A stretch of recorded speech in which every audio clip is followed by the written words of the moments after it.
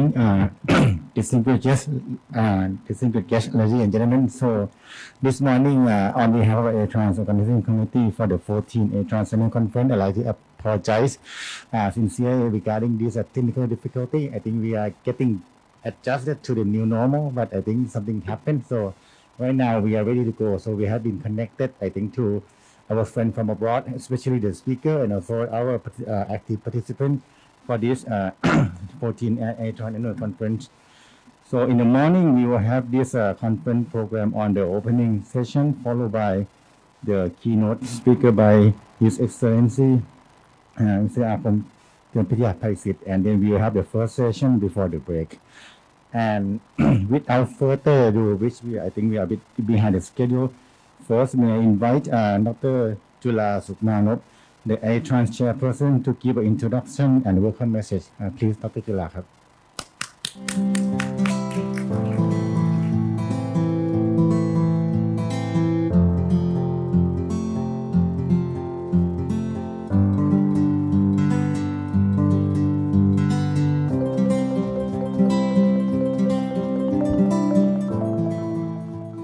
Your Excellency, Mr. Arkhom Termpittayapaisith, Minister of Finance, Mr. Satoshi Kamada, Executive Director of International Association of Traffic and Safety Science, or IATSS, Japan, distinguished guests, speakers, ATRANS members, ladies and gentlemen, good morning.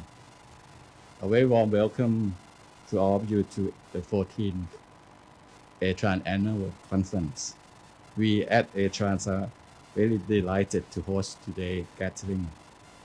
Looking back into the memory lane, on the 4th of May 2007, a group of keen academics, researchers, and transport practitioners joined hands to discuss seriously on forming non-profitable and pure academic research activities for the benefit of society at large, which has become ASEAN Transportation Research Society, or ATRANS nowadays.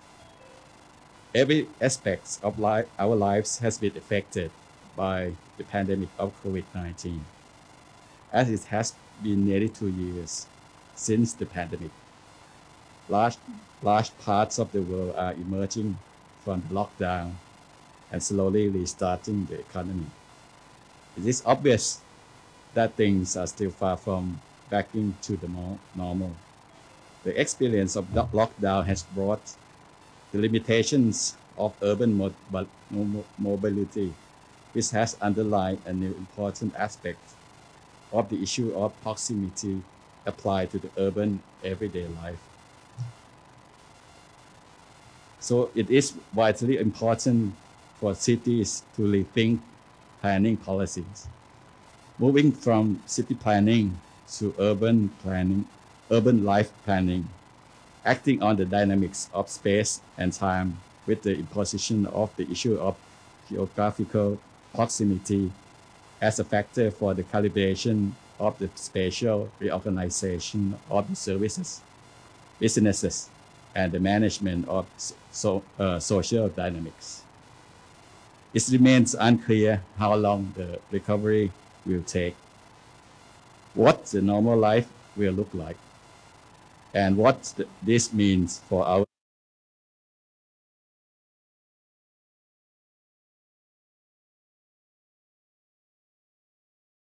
as well as socio-economic characteristics and environment impacts, such as the decarbonization.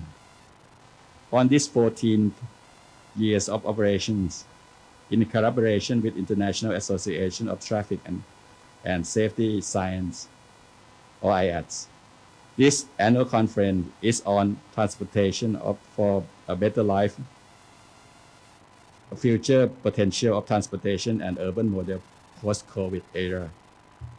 We aim at providing potential policy measures for the coping with this uncertain future. In addition to this year, we initiate a ATRANS Young Researchers Forum to provide a broader opportunity not only to the young researcher, but also students at large to present their research outputs and to share their knowledge and ideas through paper presentations. This was taking place on online meeting yesterday.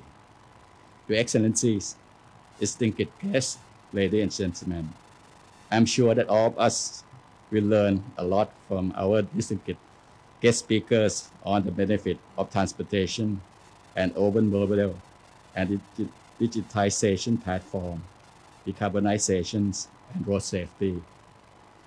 Our ATRANS members and staff worked enthusiastically and relentlessly for the preparation and making this annual meeting interesting and productive. We wish to ensure that all distinguished guests and participants gain many diverse ideas and hope you can utilize this opportunity for the network building and the cross-culture exchange with one another. ATRANS will always take steps forward to contribute to our dynamic society through the accumulating research and knowledge on transportation and innovation technology. Apart from that, public safety, energy, and environment, to providing opportunity to share the outcome with all of you. Last but not least, ATRANS is greatly in debt of International Association Traffic and Safety Science, or IATSS, for the funding of ATRANS academic activities. Without the continuous support from them, ATRANS wouldn't have come this far. I hope you will enjoy the discussion today and pay it forward by making it fruitful and beneficial for others. Thank you very much. Thank you very much, Dr. Chula Sukmanop, for a very kind welcome message. Next, I'd like to invite Mr. Satoshi Kamada, Executive Director of the IATSS, to give a welcome message, please. Is it okay? Can you see it? Yes, we can see it. I'm Kamada, Executive Director of International Association of Traffic and Safety Sciences, IATSS in Tokyo. We are very pleased to be able to co-host this annual conference. I think this is a very wonderful event with a wide range of interdisciplinary and international discussions on transportation. I would like to express my gratitude to Your Excellency Mr. Arkhom Termpittayapaisith and everyone who came as a guest of honor. The situation of COVID-19 is still severe, and IATSS members participate online from Japan. I would like to express my respect to all of the ATRANS people who made every effort in preparation.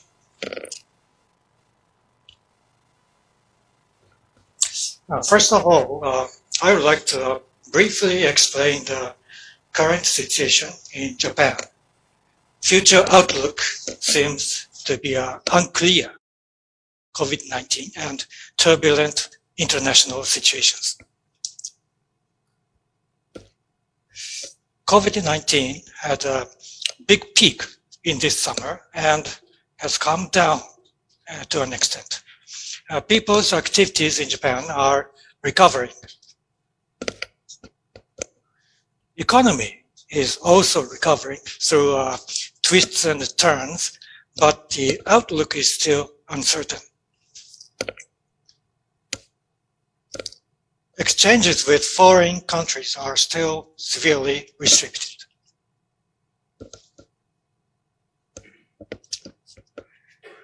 Tokyo 2020, the Olympic and Paralympic Games in this summer, were held basically with no spectators. All games were conducted safely, and I can say it was successful, at least in terms of transportation and security. The traffic management in Tokyo generally went well, and there was no damage from cyber attacks or terrorism. It's a pity that there was an accident with the automated driving transportation system.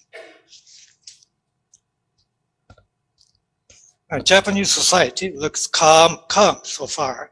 We had the general election in October, but there was no major political upheaval.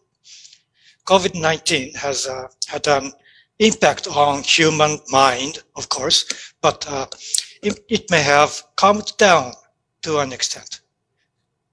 Number of crimes is continuously decreasing, and there may be no signs of terrorism. Suicides increased last year, but have declined this year. The number of unemployed people and the job offer rate for new university graduates are also getting better this year. As for transportation, road fatalities are decreasing steadily. However, the ratio of pedestrian victims, mainly the elderly, is very high. Traffic volume fell considerably last year and seems to be recovering recently. On the other hand, the direction of decarbonization has become much clearer. The government has declared its intention to realize a carbon neutral society by 2050. OEMs are also moving. For example, Honda Motor Company announced that all automobile sales will be EVs and FCVs by 2040. Automated driving level 3 under limited conditions has been implemented in Japan, and a limited range of level 4 is also expected to be implemented soon. While excessive expectations for autonomous driving may be receding a little, it is getting on track gradually within the realistic range. Pedestrian-friendly improvement of traffic environment is progressing, like many other countries. On the other hand, small electric mobility is being recognized and expanding considerably, and legal systems for that are expected to be established. Transportation is in a period of major change, and expectation for transportation is very high from the perspective of economic and social revitalization.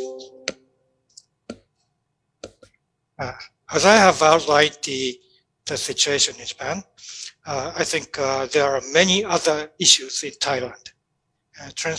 Transportation-related academic societies like ATRANS and IATSS have various tasks. These are just examples. There is a strong need of international cooperation among those societies, while recognizing the uniqueness of each country. Sorry.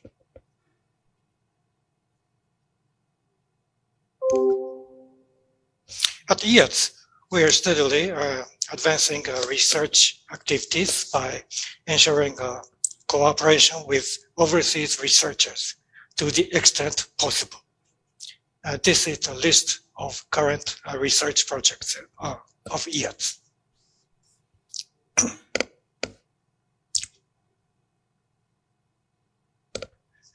IATSS is trying to enhance activities toward its 50th anniversary in 2024, and I believe it is of utmost importance to respond to the dynamic movement of the world and deepen a wide range of collaborations. I hope we can further substantively cooperate with ATRANS. I hope that the useful discussions will be held at today's conference, and some members from IATSS also participate today. I would be happy if we could make an impact on society even a little. We wish you all the best. Thank you very much indeed. Thank you very much, Kamada-san, for giving the kind welcome message. And next, May I invite His Excellency Mr. Arkhom Termpittayapaisith, Minister of the Finance, would like to give the opening remark, please.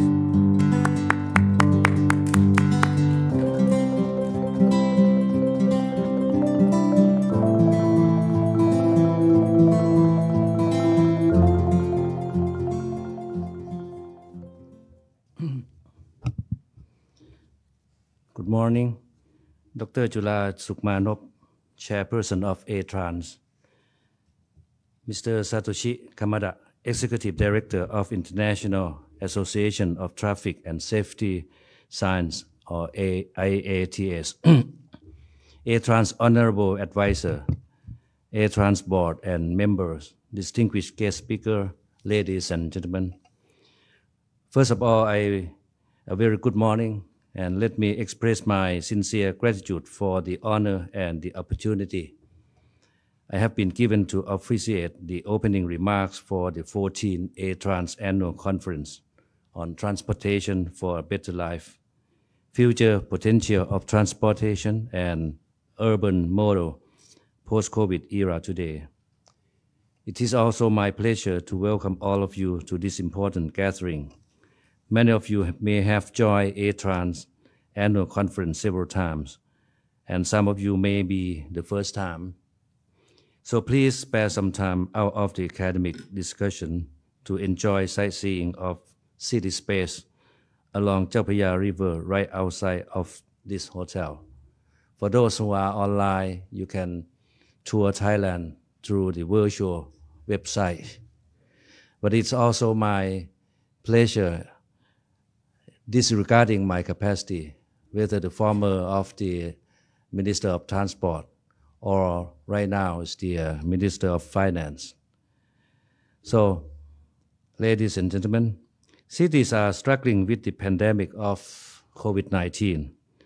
Transportation and urban mobility struggle even more unpredictable, uncertain future, affecting economy at large throughout the world.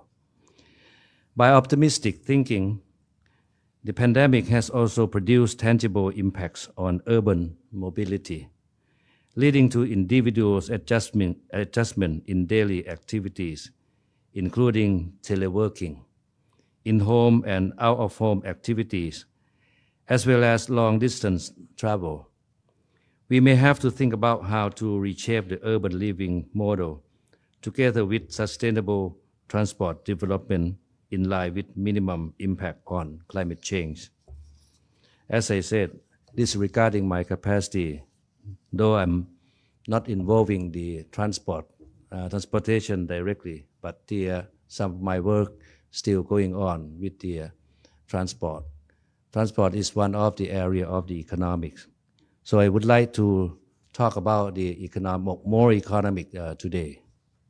Ladies and gentlemen, the pandemic has significant adverse impact on the world economy. As a result, Thai economy contracted by 6% in 2020, the largest contraction since the Asian financial crisis. In this regard, the government responded promptly to mitigate the crisis with urgent measures after initial COVID-19 spreading in Thailand, including No One Will Be Left Behind scheme, or in Thai we call the Rao Mai Ting Kan, which offer cash handout of 5,000 baht to 15 million people affected by the virus pandemic for 3 months. I guess in Japan too, the cash transfer to the people also done by the government as well. Starting in 2021, the Thai economy started to show signs of economic recovery. The latest GDP growth rate of Thailand in the third quarter of 2021 slightly contracted 0.3%, but we got the positive of the 7.6% in the second quarter. And we hope the last quarter of this year, the economy will be improving. So that's mainly due to the third wave of the pandemic. However, the situation is getting better than market expectations. The Thai economy has been supported by significant growth of merchandise export and government measures that aim to support domestic economy, boosting people's purchasing power and reducing people's living costs.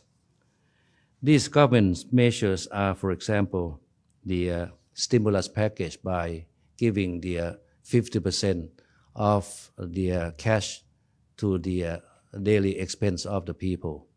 That's quite popular in Thailand, and many countries follow our idea.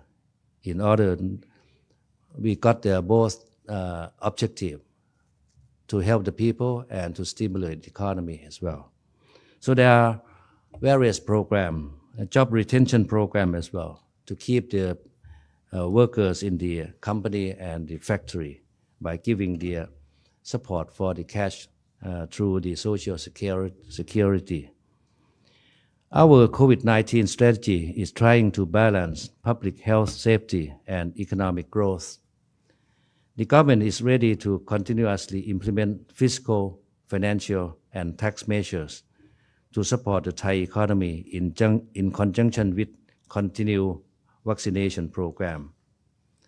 The COVID-19 situation in Thailand has been improving along with significant progress of vaccines rollout.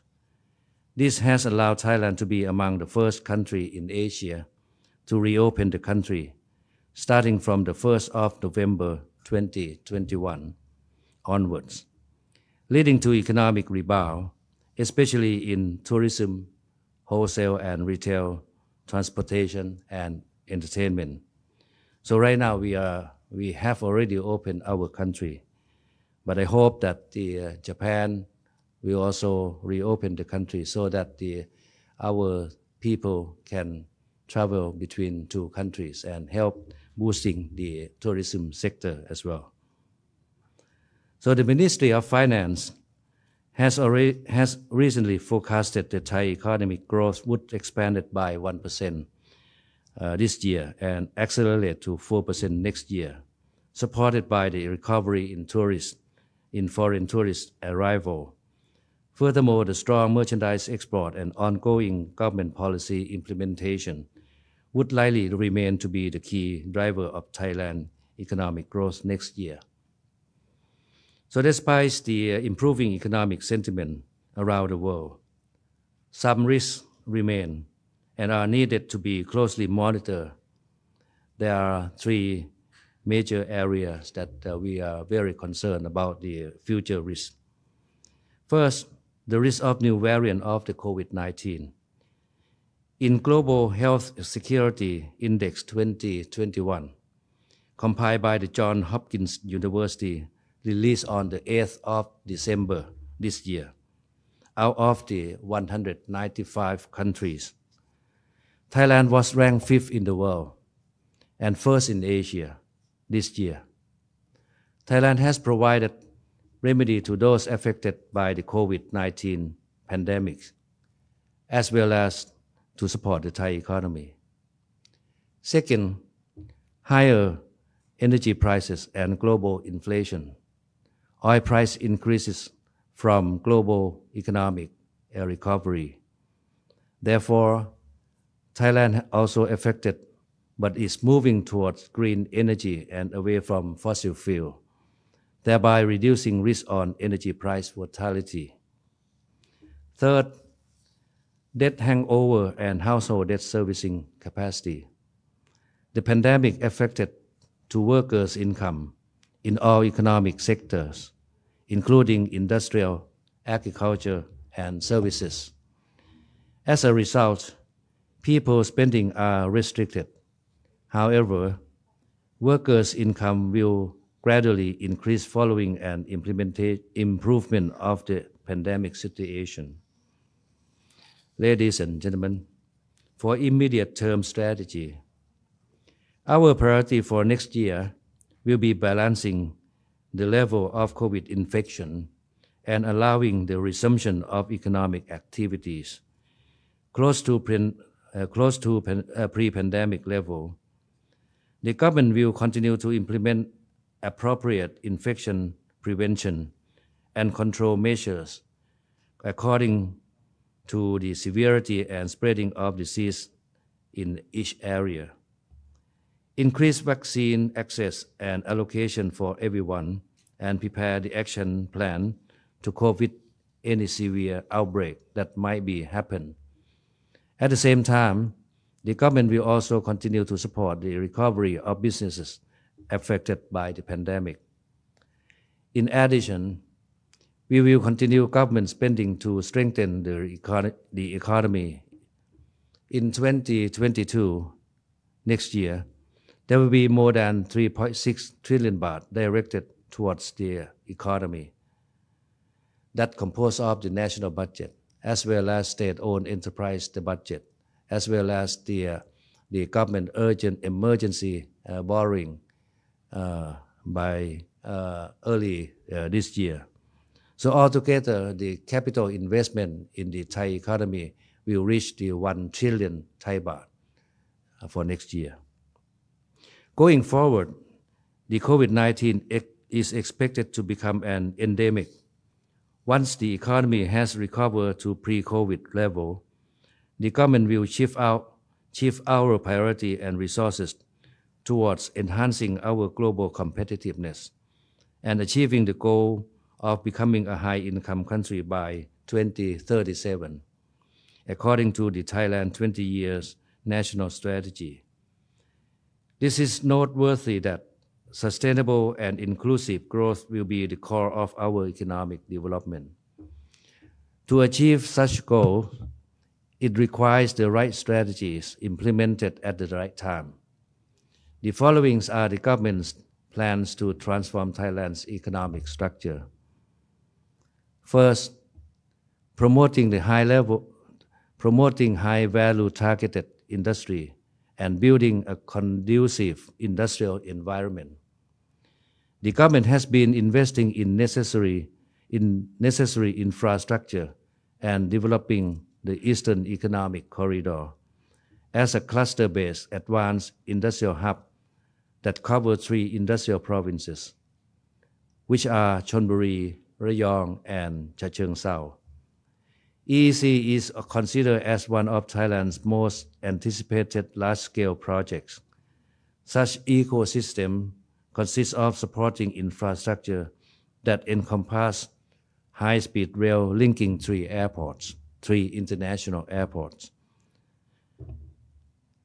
intercity motorway, double-track railway, Lam Chabang Port, Deep Sea Port Phase 3, and Maptaput Industrial Port Phase 3. Second, the acceleration of investment in transport and logistical infrastructure, as this infrastructure will enhance the connectivity, economic opportunity, and expand the investment domestically and regionally. Recently, Laos and China have opened the first Laos-China Railway, which connects the capital of Laos and Kunming. In order to seize this opportunity, the government will accelerate the construction of railway network linking Thailand's rail system with Laos and China Railway. It would establish seamless linkage between Thailand's rail system and the Laos-China Railway. Additionally, this connectivity would enhance cross-border trade, investment, and tourism. Third, shifting the Thai economy towards the digitalization. Digitalization is another key area to increase Thailand's competitiveness. Digital transformation must be prioritized by both the private and public sectors. The Ministry of Finance is improving public services by introducing electronic tax filing, as well as offering social welfare through national e-payment platform. Successful digital public service programs, including the co-payment scheme, as well as to stimulate the tourism sector. On this, I think the digitalization has directly involved the transportation. So I think there are several programs by the Ministry of transport that encouraged and the transform of the using the public transportation through the electronic means of payment. So I think the digital will be involved in our daily life more and more in Thailand, and it's quicker than we expect because of the government program on the cash transfer and the co-payment program that we use the electronic card and also the mobile phone application to transfer our money, the government's money, to the people's pocket. So that accelerates the transformation of the digitalization as quicker than we expect. Fourth, which are related to the climate change, the promotion of bio-circular green economy model, or BCG model, could help sustain the future of Thai economic growth. This economic growth will emphasize creation of the high-value products from biological resources, considering reusing various of materials as much as possible, and environmental friendly economic development. The government has taken some measures to promote the BCG economic model, such as the issuance of green, social, and sustainability bond, green tax expense, which is giving a 1.25 times tax reduction for biodegradable plastic, and third, the promotion of investment in electric vehicles through BOI incentive, Board of Investment Incentive. Recently, on 25th of November, the Ministry of Finance has joined the EGAT, Electricity Generation Authority of Thailand, to open ELEX. It's kind of the charging station in my office, in the Ministry of Finance. So any people who has is now using the EV or plug-in hybrid can use our facility in the charging station within our office. That's the first project for commercial electric vehicle charging station installed at my ministry, promoting the transition to widespread electric vehicle adoption and driving Thailand towards carbon neutrality. Okay. So early next year, the tax structure will be announced to promote the electrical vehicle in Thailand, both passenger cars as well as the motorcycle as well. So that's to help the joining the COP26 in reducing the CO2 in the atmosphere. Fifth, the promotion of SME and startups, as this business play a vital role in driving the Thai economy. In order to provide a comprehensive mechanism to raise funds for SME and startup, the Ministry of Finance has supported the establishment of venture capital funds in SME business through the state-owned banks or the government's banks. Again, this we have joined hand with the National Science and Technology Development Agency, or NASDA, and the Stock Exchange of Thailand as well. So early next year, we hope to issue this tax incentive for the startups and venture capital, not only for Thai venture capital, but also international venture capital as well, to help promote the startup, particularly startup in the digital economy and also the SME. Ladies and gentlemen, thanks to our exceptionally strong fiscal position, the government has been able to manage financing for government spending to support the people and businesses who are affected by the COVID-19, as well as to support economic recovery. As we continue to pursue measures to support necessary infrastructure and investment, we have to ensure that we do not sacrifice our fiscal integrity The Ministry of Finance would ensure long-term fiscal sustainability and maintain the fiscal discipline.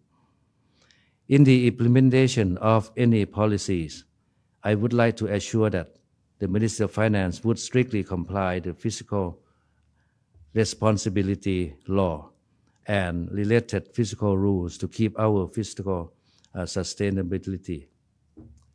In particular, the public debt to GDP ratio as of October 2021 remained relatively low at 58% of GDP, which is still under the Fiscal Responsibility Act threshold, not more than 70%.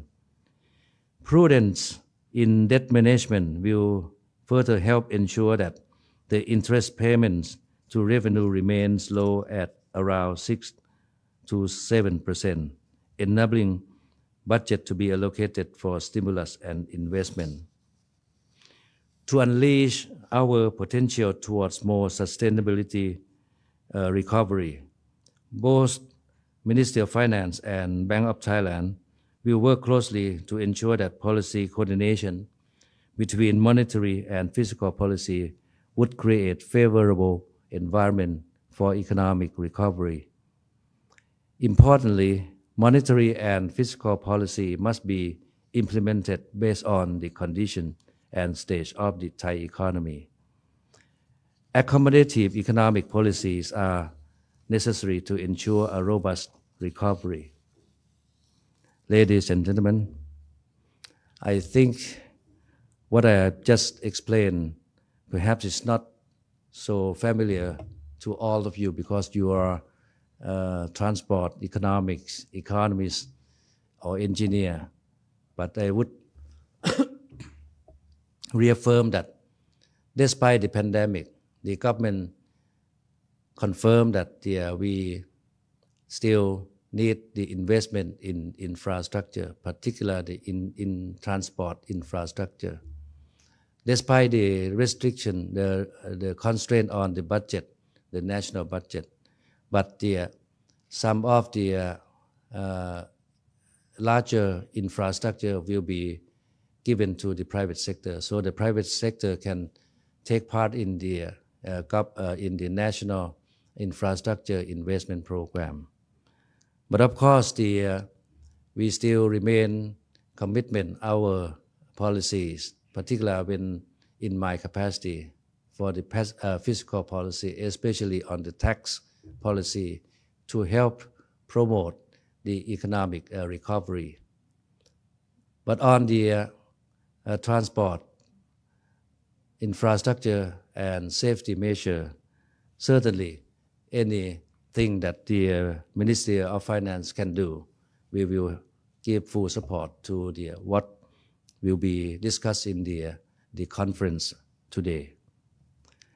Ladies and gentlemen, to this end, it is essential to make a global linkage by regular organizing this international gathering to exchange information and share experiences in transportation amongst countries across the globe. This will benefit strengthen the cooperation and exploit transport infrastructure and urban developments for mobilization of people in safe, efficient, and friendly manners for the benefit of our dynamic society. I'm certain that we will have more to discuss in the conference. I hope you will enjoy the discussion of the conference today and make it successful event for all. Now, it is time for me to declare the conference open. Thank you very much. Thank you very much, His Excellency Mr. Arkhom Termpittayapaisith. And next, may I kindly ask the Minister to remain on the stage so that he can take a group photo with a transport member and also distinguished guests. So, can I invite Dr. Chula and all the transport member, please?